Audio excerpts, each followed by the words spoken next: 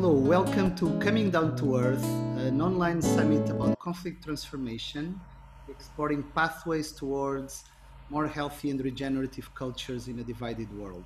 My name is Nuno da Silva. I'm one of the hosts of the summit, together with our colleague Eva Schoenfeld, who could not be with us today, and Ben Roberts, who is here. Hi, Ben. Hello. And we both have the pleasure to welcome today to have a conversation with us, Lydia Violet Harutoonian. I hope I say your name correctly. Yeah, it's good. Welcome, Lydia. It's great to Thank have you you. here for a conversation. You have been studying dedicatedly with deep ecology with the elder and Buddhist scholar Joanna Macy for the past decade, learning how we can metabolize climate despair, eco anxiety, and community traumas into energy for resilience, action, and community healing. You are running a Music as Medicine project, a nonprofit dedicated to democratizing access to music education, Macy's work, and cultural events as tools for cultivating resilient cultures in our communities. And you are also an accomplished Iranian American multi-instrumentalist, weaving together Southern blues, American roots, and Iranian folk music traditions. And I've listened a bit to your music, and I must say I really love it. So I hope we Aw. get a bit of a sense of it today as a starter provocation. But anyway, perhaps a good way to start our conversation is really to invite you, Lydia, to tell us a bit of your journey. What has, what has, what kind of couple of events that shaped you in your way towards doing the work you do today in the world? I love that question. Um, I think that honestly, my first kind of experience that I had that maybe without even words, but with a sense of gravity, drew me to people's pain for the world was just my childhood growing up with a father who really cares about people and a mother as well. But I think of my father because he was, very much in the system of needing to drive an hour and a half to work every day, and he had immigrated here from Iran and with my mom and just all these systemic things that he was stuck in while having this kind of big heart. And the subsequent sadness and that I maybe in hindsight realized was so related to systemically to the situation. It wasn't just his personal weakness or something. It was on behalf of his empathy that he was a certain way. And I think, just growing up with him was kind of, and then me being a sensitive kid as well who wanted to help people out and, was also pretty gregarious and always talking to people and trying to see what's going on. And he was pretty shy. And, I guess that was like a good setup for then when I met Joanna Macy, my first year of grad school. And I was at the California Institute of Integral Studies in I'd signed up for this program, a master's in philosophy, cosmology, and consciousness. And I walk in the first week and I realize I don't know what I've done. I don't know what we're going to talk about. I applied for this course because I had a sense to, and then I show up and I'm like, I'm a stagehand, I'm a lighting technician. Yeah, I've studied theater, I've studied these different things, but here I am in this philosophy and religion program. Whatever, I'm there. And, my first semester, Joanna Macy and Sean Kelly were teaching The Great Turning. And it was very impactful for me the moment where Joanna was introducing the course and she simply named our pain for the world. And how that there was a liberatory effect, I think, that happened for me in that moment. That all of these things that were a personal issue, a personal problem, a personal sensitivity, were now liberated to be on behalf of solidarity with life. And in that moment, I cried so deeply and I was so self conscious because it was my first day with all these people I didn't know in this class. And I'm sitting in the corner, I'm bawling my eyes out, trying to say, "Hi, my name's Lydia," you know? But it was normal in this context. And Joanna was obviously very supportive in being able to facilitate my reclamation in that moment and then subsequently after. So that was very formative for me. And, you know, ever since then, I mean, I was obviously drawn to her. I was drawn to this work. I've gone on my own journey with it and now have ended up in a position where I care a lot about Joanna's body of work and helping to continue it in the world at a time where she's phasing out of facilitation. And you know, we're kind of in the question of this, yeah, this phase of evolution with it. Thank you so much for the brief story. I'm sure there's much more into it, but So much. A yeah, whole life. what a privilege to get into academia and get in face to face with Joanna and Yeah. Joanna's work. So I definitely resonate with the feeling I'm hearing from you that of there's a group of people um, very, you know, very intentionally moving her work forward as she's getting in a very elderly age, and I hope she continues with us for a long time. But her work is really a blessing. So could you tell us a bit, because partly we want really to introduce the people hearing us a bit of what is the work that reconnects, and so that would be really helpful, I think, for many people. Yeah, you know, I can give my perspective. There's a whole ecosystem of perspectives, which feels important to say. But Joanna Macy is 91. She's a root teacher of this body of work called The Work That Reconnects. She's also a scholar, so she has many writings that she's done, books that she's published. But I'll speak to this body of work called The Work That Reconnects, which in essence is, you know, a group of teachings, group work exercises, meditations, and stories that have been developed over the years when walking into groups of people and saying, "How are you doing with what's happening in the world?" Or "How are we doing with what's happening in our communities?" And I think that, you know, whenever you have a root teacher, you have their root influences, which in this body of work have been systems theory, which Joanna is a scholar of, deep ecology, which Joanna is a scholar of, Buddhism, which is Joanna is a, you know, has a deep relationship with, and you know, there's many others as well, but those are some of the pillars of, you know, the work that reconnects.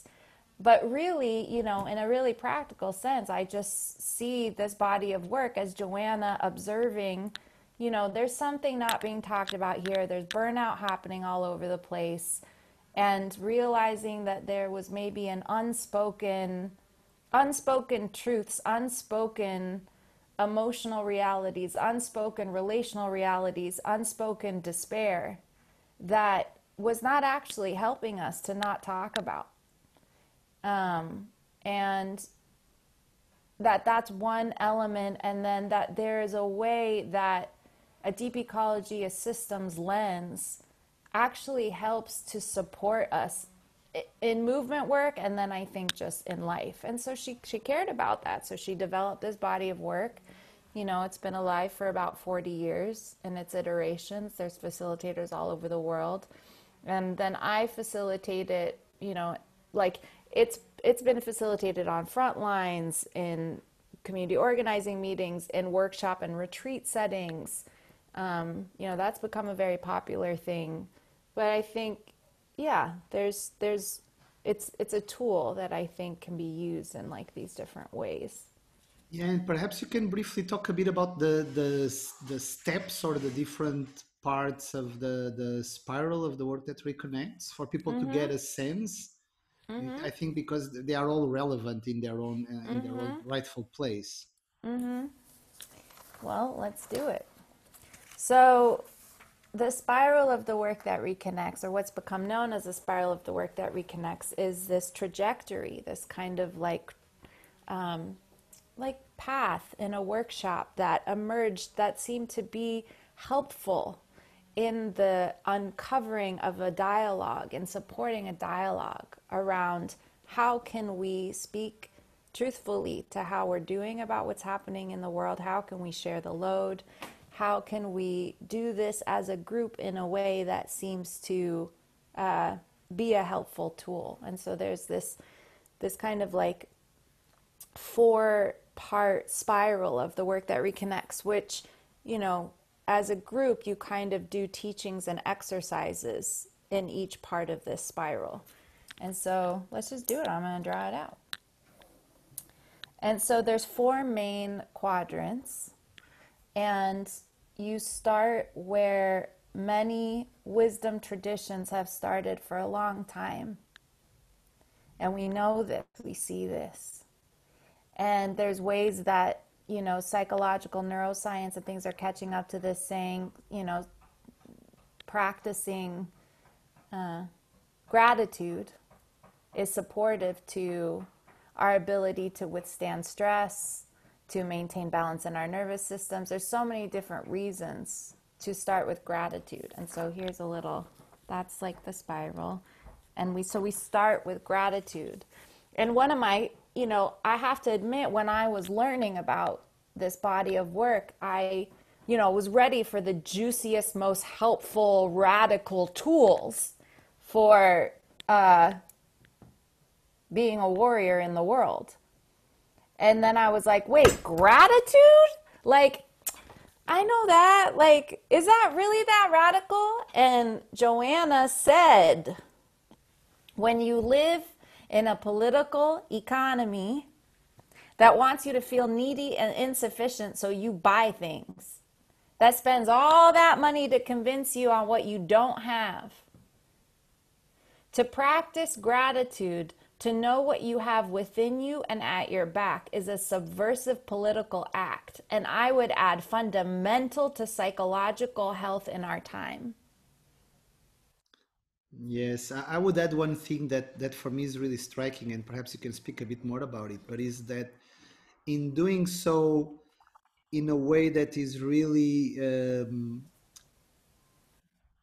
I would say, deeply conscious, means that we kind of acknowledge and start to really be more and more going deeper in layers of entanglement to how much we are entangled with the world around us, to kind of still start to really be in a place of recognizing that we are only because we are somehow, which is this kind of Right. idea of Africans of Ubuntu, right? So you kind of recognize everything on the back from your past, your ancestry, but also from the natural elements, different things in your life that somehow are offered to you. You didn't make anything to have them. We take them for granted, but we didn't do anything to deserve them. They are Right. just given I as a mean, gift. imagine if every billboard, every Google ad, every commercial that we interacted with said, meditate on the gifts of your ancestors. Meditate on the gifts of the land around you and what it gives you. Meditate on your own inner resources, gifts, and strengths. Meditate on, you know what I mean?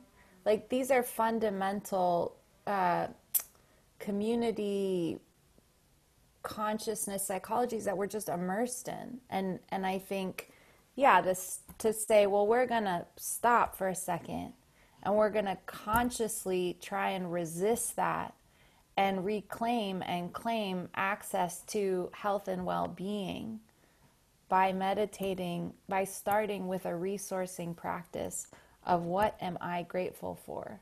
What is it that I do have? What are the resources I do have when I walk into any situation?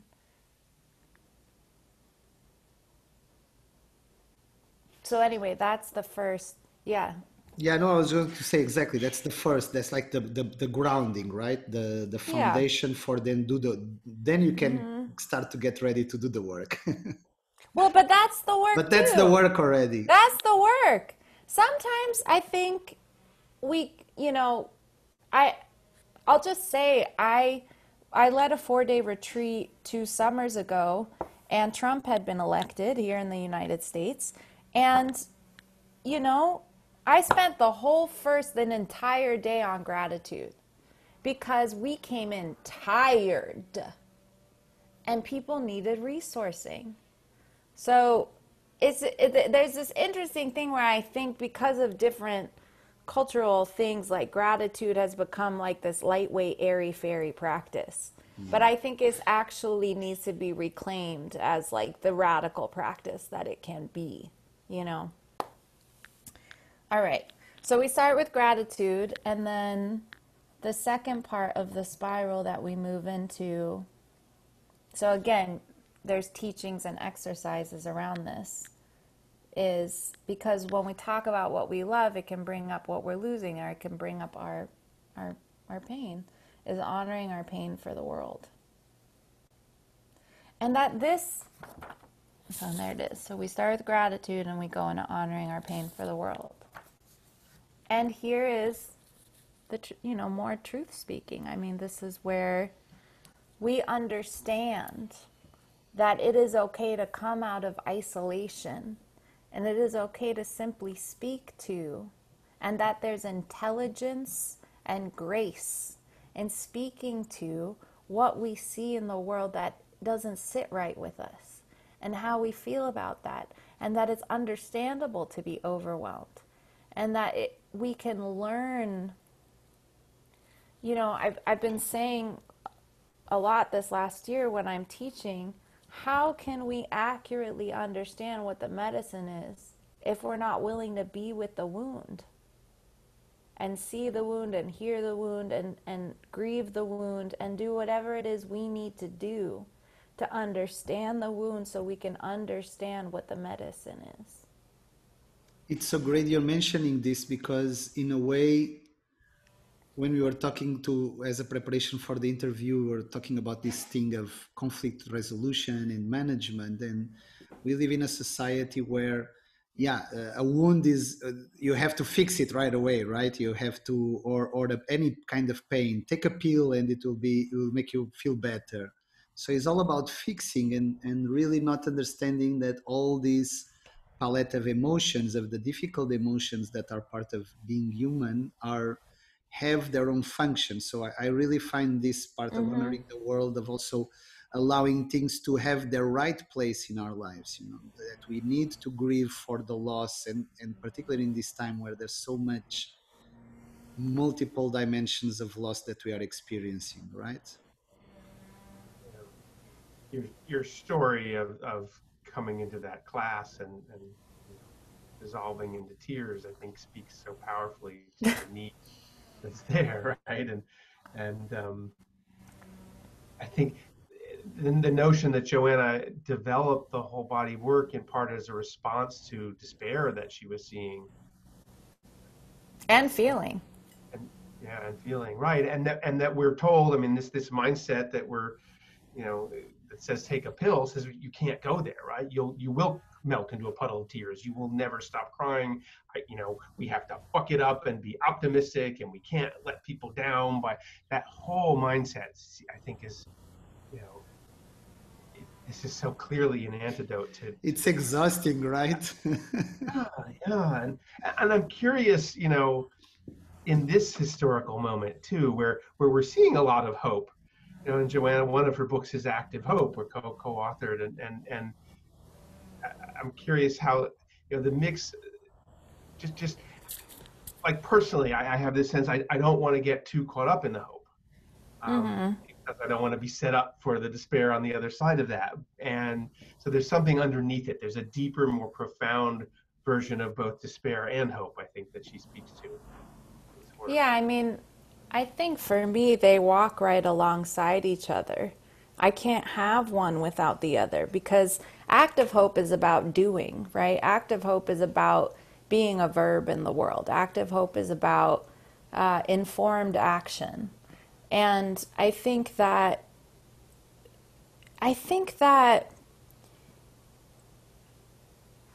there's something that's so matter of fact about it that I think can actually be helpful and clarifying. where it's just natural. It's just completely natural to be disheartened or affected emotionally when you see people being murdered on the streets, when you see systemic oppression, when you see, when you understand the very real need for liberation, it's just perfectly natural for that to come in right alongside the work that I am doing in the world. And I don't know, initially when Joanna was doing workshops, it was called Despair, from Despair to Empowerment. Well, she stopped calling it that because she realized there wasn't like a beginning and an end. You don't like start in despair and you end up in empowerment and now you're done. We are alive in a very vibrant world. We have been born into this time, and it's simply part of my moral compass to be able to say, that's not right, and I have feelings about that, and that's okay.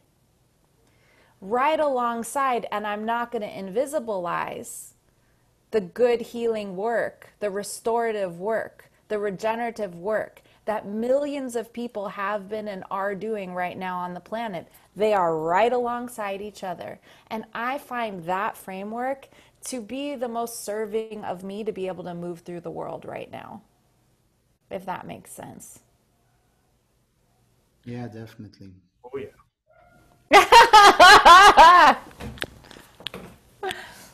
You want me to keep going with the spiral? Yeah, let's do it. I think the one last thing, maybe we already hit it, but I want to say about honoring our pain for the world is that if we cut off to it, we might cut off the fundamental information that we need to understand. I mean, this is so basic to the practice of solidarity, is to being able to sit and listen and hear and believe and stay in the room to understand how to share the load, what certain groups of people have or the earth has unfairly been bearing in the realms of suffering, and to try and reconcile that as a community, to try and heal that as a community. So we try and bring these things online. And it's not to say, so then we have infinite capacity to just always be in the room. It's like, no, I mean, self-care, nourishing ourselves. Part of what I think gratitude is recognizing it's a gift to be here at all. It's a mystery to be here at all. Do you know what's going on? I'd be surprised if you did, because this is so mysterious to wake up here being a human being on planet Earth, right? And that can be important to, yeah, to have a relationship to that reality too, I think. So that's why I think gratitude and honoring our pain just so beautifully Intertwined, support yeah. each other.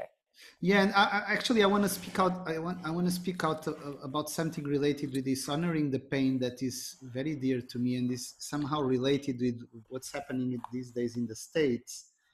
That is that. Yeah, I was born and grew up in Portugal, who was once a colonizer, a world power. People traveled with the boats, and I learned since I was a little kid in school that. We were the starters of the great travels, and we discovered Brazil and some other parts of the world, and the slaves part is like passed like Push to the very, side. yeah, to the side. I mean, we talk about it, but it's culturally embedded, the idea that we were the less bads. Portuguese actually were quite good colonizers.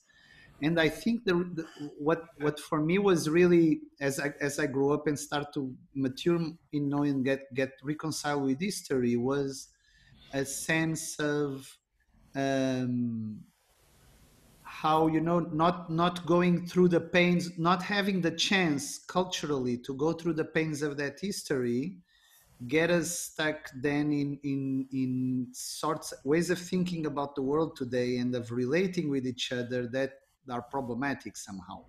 And so for I really see clearly the function of the processing of pain and grieving, also from deeds from ancestors. And I see that in my family, in the way I relate with the history of my father and other men in my lineage. and so this became something really important for me, that is like, okay, this is a distant past, but to say this is out there in this, not necessary, we should forget about that, now we are in a different reality, Right. is not really allowing us to kind of mature and learn with history and move forward, so that. And it's not true because the we that are in a different reality is only a certain group of people. Yeah, exactly. Whenever I hear the word we, I get little prickles on the back of my neck and I go, okay, which we are we talking about? You know? Definitely. The indigenous people in Brazil, not necessarily. Right. Right. And that I want to acknowledge, like, we have empathic pain, we have personal pain. Like, it's I don't think we've been educated, most of us in society, about how to emotionally withstand being present to the realities of what's happening on the planet that need to be reconciled.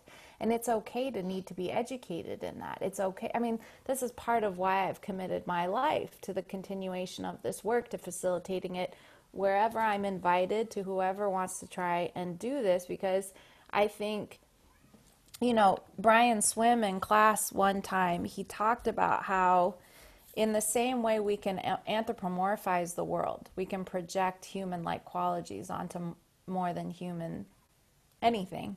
He said the combination of scientific materialism and the Industrial Revolution led to a shadow in our consciousness where we mechanomorphized the world.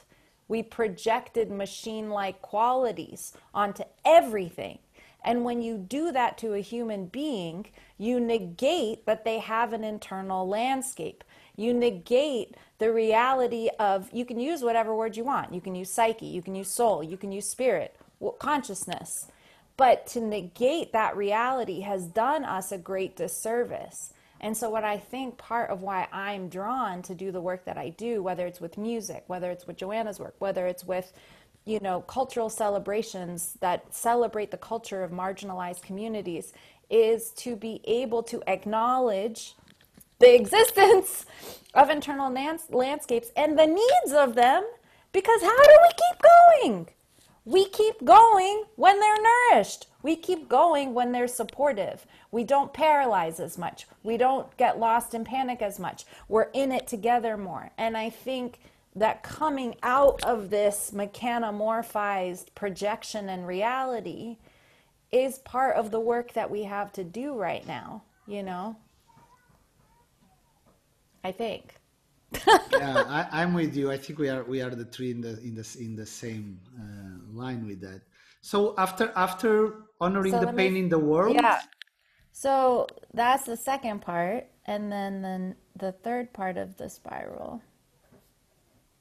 And again, this is something that emerged from experience and practice. Gratitude, honor, and pain. Seeing with new eyes. I just saw something new actually that I really like. Seeing with ancient and new eyes. I'm going to say that. I like that. Seeing with ancient and new eyes, because there's a lot of language right now. I love Brian Swim, but I do think that the word, the new cosmology, is problematic, right? And whenever I see the word new, I'm kind of like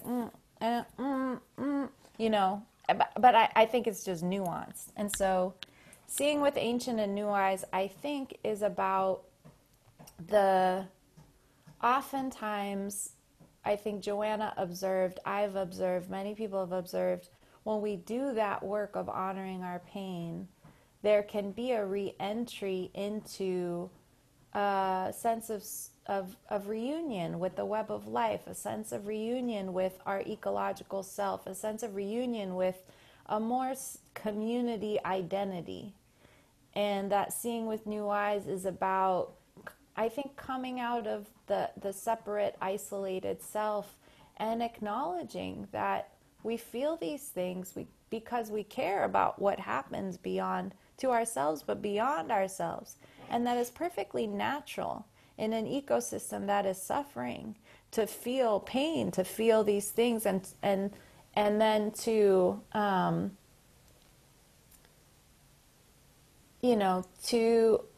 to have an awakening to both the suffering that's systemic and the healing that you are simply a part of that is systemic. I think a lot of people, they wake up to what's happening in the world and then all of a sudden feel the weight of the world on their shoulders. And I think it's because we don't help support and educate people into a sense of self where they understand all of the good works in the world are also, you're a torch in the middle of that, you know? Like there's a Yeah, lot that's happening at the same time and you share that identity.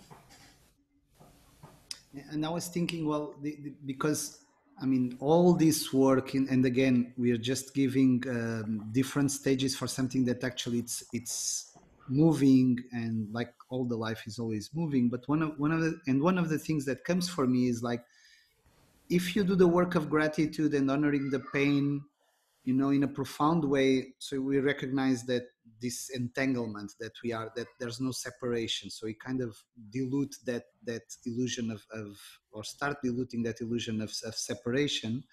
So I think when we get to seeing with new eyes, there's an invitation to stop looking to the world in this analytical mode, which in a way is the mode you were saying, Lydia, of the machine, right? To see everything in parts and understand life in a very compartmentalized way.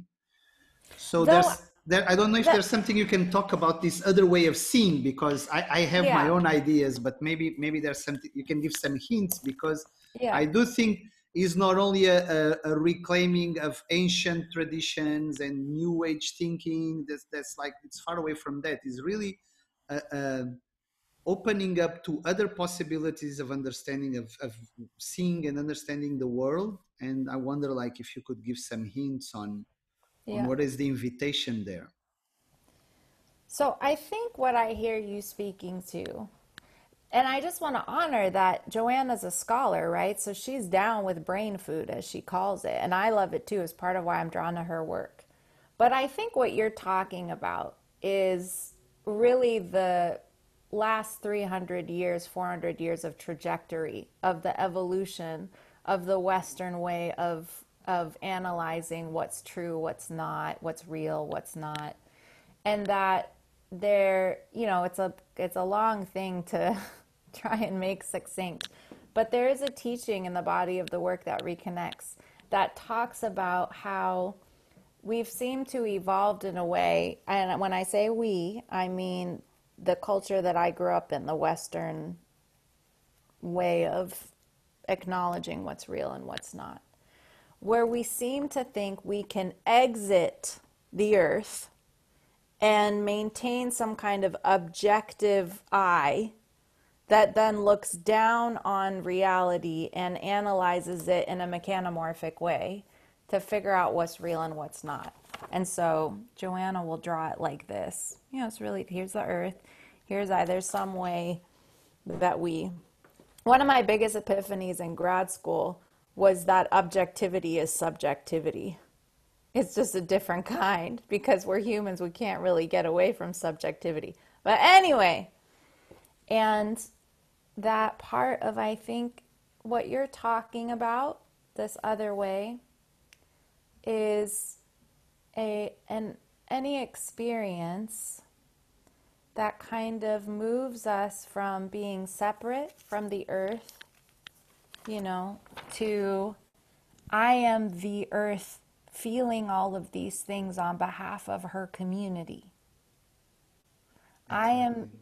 I am a part of, right? I am a part of, I'm not there's nothing I can do to sever myself from the body of earth. I am earth Lydia-ing. I am earth playing music to herself. I am music asking, how do we heal in this time? I am earth trying to be in solidarity with parts of her that are suffering. I am earth from, the body of lands called Iran and Armenia. I am. And that is not to be underestimated as such a fundamental shift in identity from where we can end up, which is like a human that's separate from the earth, and there's all this separation, and it's like, I respect myself as a part of the body of earth, which I love, and I care about what happens. I love that. Aho. And I was thinking that it's also this thing of You cannot understand the whole. Like, you cannot understand a whole of what is a person or a community or a place or the planet as an entity by describing its parts or by making this analytical process of understanding each part and then bringing it to a whole. There's another gesture of thinking, and it's good you mentioned subjective, because often what I'm going to say is put aside as non-scientific and so non-trustworthy information. But I'm talking about imagination and intuition, of how when we are connected in that place of really being tuned with what we are experiencing, we kind of get a sense of the whole that we are, but also the whole of which we are part of, or the different wholes of which we are part of, in a different way, which is not like. And so that's what also a bit of what I was saying, that for me it fits a lot in this stage of seeing with new eyes, is opening up really to kind of hearing each other, because it's a lot about like working in collectively. It's not like you're just going to have to figure out things by yourself. It's by having deep listening and dialogue and opening up by the gratitude and the honoring the pain, that we start to get in that place where we can sense things from a different place. That's, and I And think adds maybe up with what you're saying somehow. maybe there's a place here in identity that ties into an experience of conflict, because I think that oftentimes in movement spaces or just in life in general, like, again, they're right alongside each other. There are individuals, cultures, communities, animals, leaves on a tree that are absolutely unique and individual unto themselves. I do not need to deny that reality. I can see it. And all of those parts are fundamentally interconnected with each other because we all woke up here. And I think that it's like, just even like that, an environmentalist needs to look and sound a certain way in order to be considered an environmentalist. There's so many different ways to care about each other, to care about ourselves, to thrive. And maybe part of when conflict arises, I mean, I think there's many reasons why conflict arises, but maybe one of the things that I see that I would like us to evolve out of is like, you have to look a certain way, you have to sound a certain way, you have to, right, to like be considered a part of the environmental movement or the regenerative movement or whatever it is. And that it's like, I don't know, there's something in there for me about like, yes, we're all connected. Yes, we're all in this together. And there's a billion different iterations of Earth on the planet right now. Some of them were hurting each other and the planet. Some of them, and like it's all systemic, and we're all trying to figure out what healing, not all of us, but a lot of us, what healing looks like together. And I don't want to cancel someone's original identity in order to do that, if that makes sense. This is why I love Adrienne Marie Brown and emergent strategy so much, because I feel like it's so able to articulate the balance of individuality and the whole, which I want very much, without whitewashing individuality and without losing sight of the whole, if that makes sense. It makes a lot of sense. And I just wanted to add one thing that is kind of emerging for me, or that has been central in a bit of my reflections related with identity, is how, because of what you were saying of these expectations and this kind of in-group thinking of familiarity, and that many of us get stuck in fixed, rigid perspectives of identity, and do not acknowledge that actually we are, because of all we have said until now, that we are always also, I'm always being undone and redone, and because So it's all true. movement. It's not like It's not like I can say just because I'm called Nuno, I'm the same guy throughout my life. I've been It's so changing a true. lot. When I talk with some people like that I meet that don't have a curiosity to see where I am, I like, dude, where are you in your understanding of life? Because the first thing I do when I meet someone is how you are, what's going on with you, because it's a different person I'm meeting, although it's familiar in many ways, right?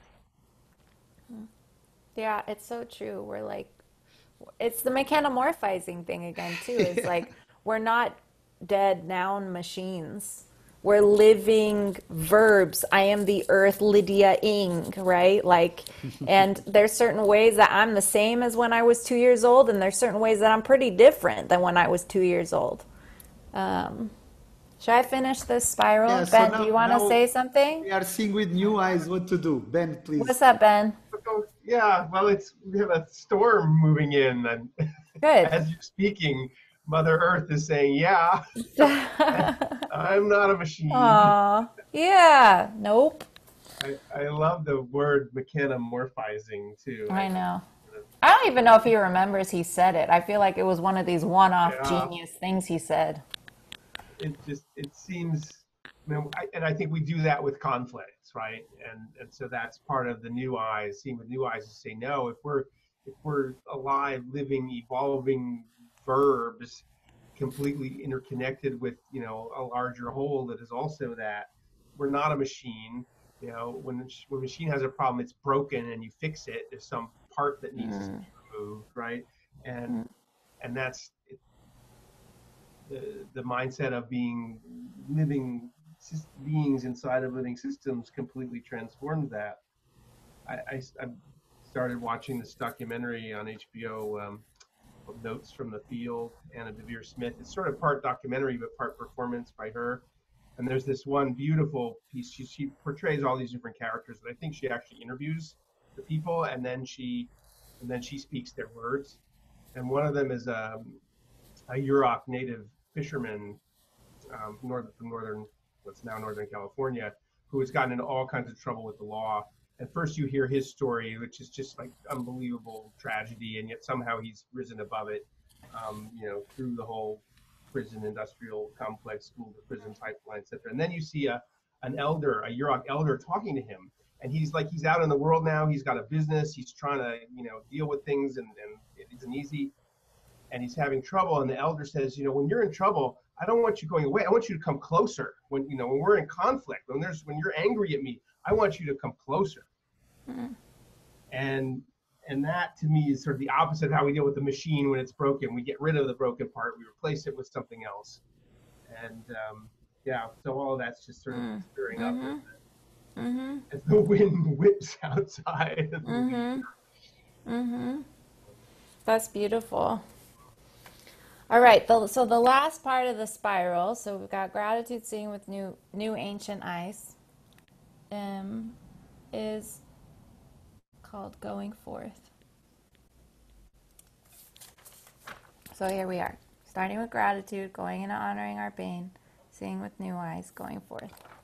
Going forth so much, I think, is about connecting to our agency in the world, connecting to our intention that carries us through, no matter what's going on, connecting within the workshop to beyond the workshop. I mean, how many people feel so good within the workshop and then we get outside the workshop and we crash, right?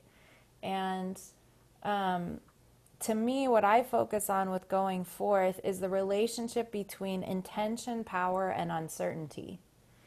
And that I think many of us grow up in a culture where power and predictability are so intertwined. But one of the things that Joanna teaches are the gifts of uncertainty. And that what is happening right now in our world, in our communities, the future can feel really hard to nail down. And Joanna says, don't trust anyone who tells you we're going to make it out of this. And don't trust anyone who tells you we're not. Because we live on that edge of uncertainty. And that one of the gifts of that uncertainty is that it can release and clarify our deepest intention, that no matter what happens, no matter what situation we're in. And for me, I find power in that.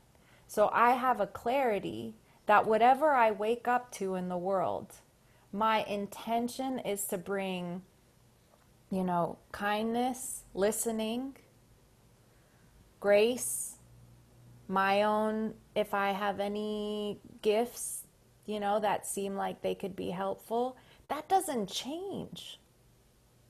That has given me something to rest into while I live in this incredibly chaotic moment where we don't know what's going to happen even on any given day. Look at what's happened in the last 3 months. Look at what's happened. Let alone the last 500 years, right? And we wake up to that, but we, Joanna teaches about the power of intention. And again, I think that's one of those things that maybe got a little lightweight, but it's actually radical. It's radical to have something you can keep coming home to, that you know about yourself, that you know about how you want to approach any situation in the world, your intention, right? Whether it's a specific thing you want to carry out or something that's more just like a way of being, like I described. And so there's exercises and teachings in going forth to help empower that.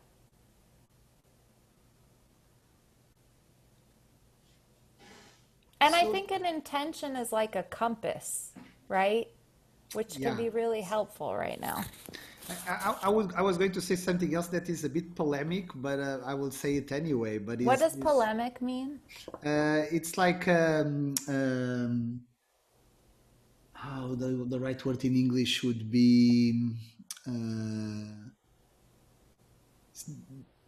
is that in a way polemic means it's a Portuguese word actually that I put in English. So it means Google it. something that might be have a lot of opinions in favor and against. So something that is Okay, not got it. the opposite of consensual, Okay, right? okay. So and is this idea, and for me it relates a lot with intention, is that when you connect with when I connect with my intention and you connect with your intention, and if we can connect with a common intention, we create a field. So there's this kind of invisible thread that is already part of the work. It's not like, and I think challenges a bit the idea of activism that to do change, to work with for change, you need to do a lot of action. So the idea is actually we are not succeeding as activists because we are not doing enough, which I think is a very wrong, a big misperception. Or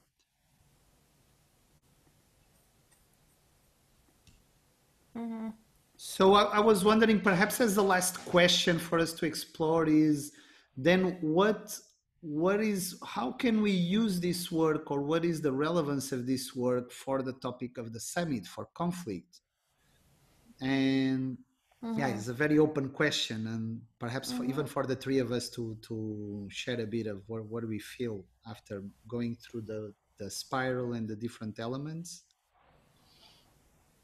Well, you know a lot more, I think, about the central intentions and work of the summit. I mean, when I and I think about the relationship between conflict and the work that reconnects, and, I just simply think about the ability to stay and listen. The ability to, yeah, stay and listen, to hear uncomfortable truths, to understand that it's not maybe necessarily just someone's personal problem, but that, we speak things on behalf of the whole. And there's also balance there too, because I don't know, it's such a both and. I, I think it creates the conditions. If you listen carefully, if you see yourself as part of the system intertwined with others, if you welcome uncertainty, if you're willing to be there with the pain, then it's the denial of so much of that that creates really destructive forms of conflict, I think. And this sort of, like the pattern you were naming, of activists thinking the problem is they're not doing enough, and then burning out, and a destructive form of despair, all the and conflict, that's just a breeding ground for really destructive kinds of conflict, Mm. and and for people not taking care of themselves as well. And what this offers is a beautiful antidote to that, right? To resource and nourish yourself and the group together by naming the stuff that's most real and that we're afraid to say together. To me, it's then from there, sure, there's still conflict, but it is a transformed space. It's transformational medicine, plain and Mm. simple. So I was also Mm. thinking, like, if you go through the four different stages in a conflict situation. Imagine you are in a conflict with someone else, and you're invited to think like, okay, what are we grateful for, in this situation? Because person have the two persons will have an history. You're not going to have a conflict with someone you don't know. We could have on a social societal scale, but on an interpersonal scale, no. So then you can honor the pain, like with what each one of us is feeling, and it's truth to us, and then start to see like how this inform us about the situation. Because I'm sure that if we go through that process, you start to see some things with new eyes, that maybe what you were caught, the dynamic you were caught, is informing you about Mm-hmm. something else that is at stake in the relationship, that is calling for attention, right? And then you can move forward in a different place, because you've been informed by this journey together of leaning in on the situation, Mm-hmm. leaning in on what each one is experiencing in the relationship, so that you can then allow it to shift. So that Yeah, was I a think very, that's right on. I yeah. wonder if you have a short story from all of your work in the front lines and with so many different groups of where the work that reconnects and other things that you do with music. It's just Come on, Lydia, one the last thing, energy give us and one just thing. About a story about conflict? You have to choose yeah, either a story or a music. or how Let's conflict, see. how the attitude towards conflict was transformed because of the ways that the space was held. Yeah, I mean, I could see that. I think that I have been learning a lot from, I have been more intentionally going into the south of the United States to facilitate the work that reconnects. And I think that I have learned a lot about um, just the pain that can be there around poor conflict transformation, violent addressing of conflict, a fear of conflict because it led to violence so many times. And not to say that that isn't alive in many communities, but it is something that I'm noticing, like as like a particular, maybe a thing that we keep seeming to come back to in those workshops. And that, I mean, simply that there is trauma there. And in a moment when that core trauma for the group seems to come up, to stop, to speak to it, to ask what is needed, to come in, to go outside, to shake, to sing, right? To sing together, to regulate the nervous system, for it to be understandable, to be overwhelmed, for it to normalize something needing healing, and to really try and ask, to both facilitate and lead, but also to try and do that in a way where the healing comes from the group too, because then it's just authentic. About this wound. So what do you think the medicine is for this? And I've had, I don't want to name any specific retreats or workshops because we're talking about sensitive material, but I think that I had experiences with groups where we get to the dicey thing that this community is facing, one of the dicier things that can come up for this community, and then we go, okay, let's listen, let's notice what's happening in our bodies, let's really go for some healing here and see what that looks like. And yeah, music, I mean, there's a reason why I've started combining music with my facilitation and facilitating community singing with my facilitation, because music has been helping us resource for a very, very long time. And I guess I just, I'm grateful for it as a tool to be able to weave in, because it just seems to be. I see you, I'm trying to think of like what song feels.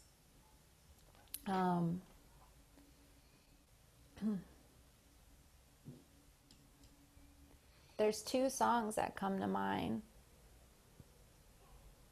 I mean, there's a song that I've been singing the last couple weeks by a song leader named Melanie Demore, who a lot of folks know.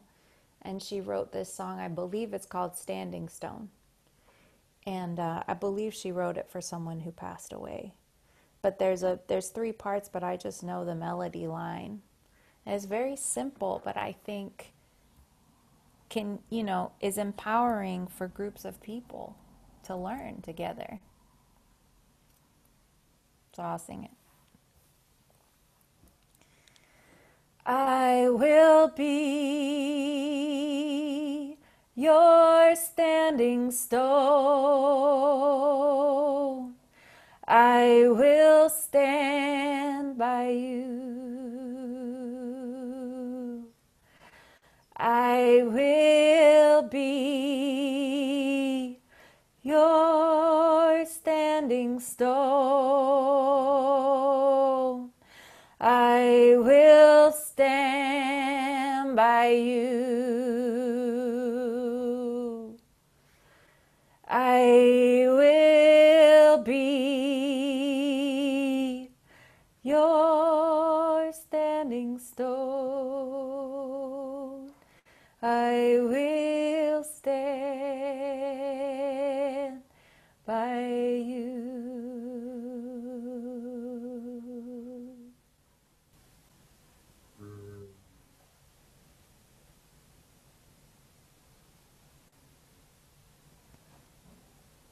Thank you so much, Lydia. That was beautiful. Thank you for the beautiful conversation. I really loved. I know you pushed yourself a bit, so deep gratitude for taking the energy to be with us. And really, Thank you. I think I extend that from everybody who's going to be listening to our conversation. Thank you for And being. and folks could know, you can look up Music as Medicine Project. Just look it up. We have online support groups. We have lots of different The link is things going to be just down from the video, so just follow it, okay? Thank you, everybody. Thank you, both of you, for Thanks, being here. Ben. Honor to be here.